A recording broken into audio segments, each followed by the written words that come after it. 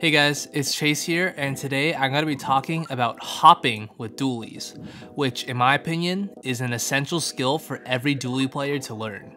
The truth is, this was a guide that has been in the back burner for quite a while now. I had aspirations of making it near the end of Splatoon 2's life cycle, but then I decided against it because that game was about to die, but then Splatoon 3 came out and I had so many other important things to make videos on. But now, finally, the time has come. Let's go over everything there is to know about dualie hopping. So, hopping with dualies is something that goes over a lot of people's heads, and there's two reasons for that.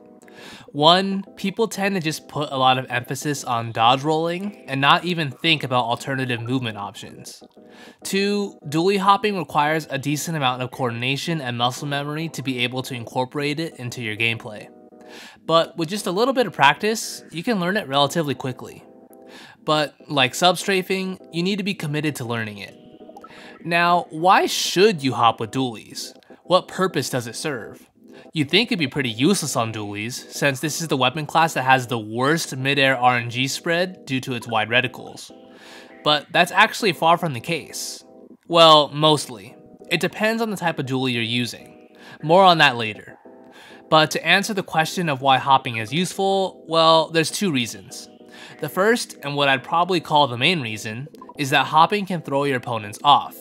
Many people who are fighting dualies will often predict them to dodge roll, so if they suddenly see you move vertically, it'll most likely confuse them.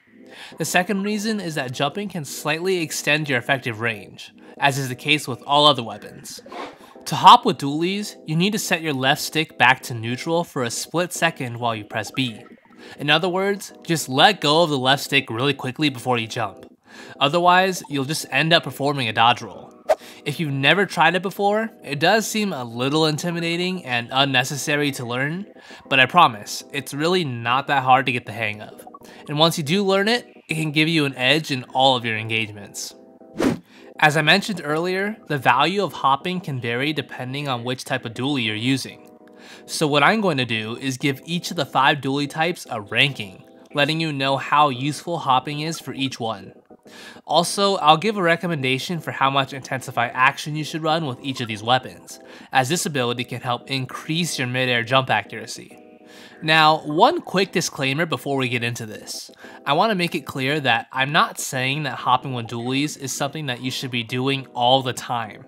It's a situational skill. The point of this video is for you to be aware that it is an option, and having the ability to apply it to your gameplay when it's necessary is what's going to separate you from other dualie players. Now, with that being said, let's get to ranking. First up, we have the Tetra Dualies. I'm someone who's tried to incorporate hopping into my playstyle a lot with this weapon, and after a ton of experimenting, I'm going to give Tetras a 3-star rating. Hopping can be somewhat useful on it. Note that you'll rarely hit all 4 of your shots while hopping, but rather you'll only hit 1 or 2. After those shots hit, then you'll immediately want to start a dodge roll sequence. This way, your opponent will already be partially damaged before you even start your 4 dodge rolls. As a result, it'll make finishing them off much easier, since there's less of a chance of you not being able to kill them before you get stuck in your end lag.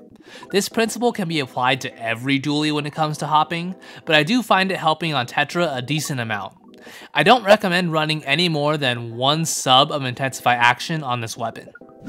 Next are the dualie squelchers. Hopping is great on these, and I'm not talking about the jump tech. Just hopping normally like this is certainly viable. While these certainly don't have the best accuracy in the world, you'll be surprised by just how consistent this thing's mid-air accuracy can be. However, if you are interested in hopping with these, you're going to want to run a decent amount of intensify action, as it will really help you out. Most top players tend to run at least a main on this weapon, but you can even run a little more if you find yourself enjoying its benefits. Overall, I'm going to give Dualie Squelchers a use rating of 3.5 out of 5. Next, we have the Gluga Dualies. Now, this weapon is kind of the odd one out. Hopping with Glugas just isn't super useful, for 2 reasons. One, it has the worst mid-air accuracy of any dualie by far. And also, partially damaging an opponent and then starting a dodge roll sequence is kinda pointless. With how bad this thing's midair accuracy is, you'll be lucky to just hit one shot. And if you do hit that one shot, it's still going to take 2 hits in turret mode to kill the opponent anyways. Again, it's really just kinda pointless with these. Run no intensify action, and don't try it. Our fourth dualie to discuss are the dapple dualies, and hopping is very useful with these.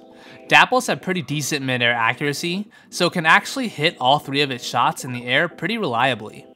But perhaps even more importantly, hopping can help out with Dapple's range. As you probably know, this thing's range is abysmal. But if you hop, well, it's still pretty abysmal. But it can definitely help if used correctly. Dapple dualies get a 4.5 out of 5 on the useful scale. I'd recommend running either 1 or 2 subs of intensify action for these, whichever one you prefer. I personally run 2. Last, but certainly not least, we have the Splat Dualies.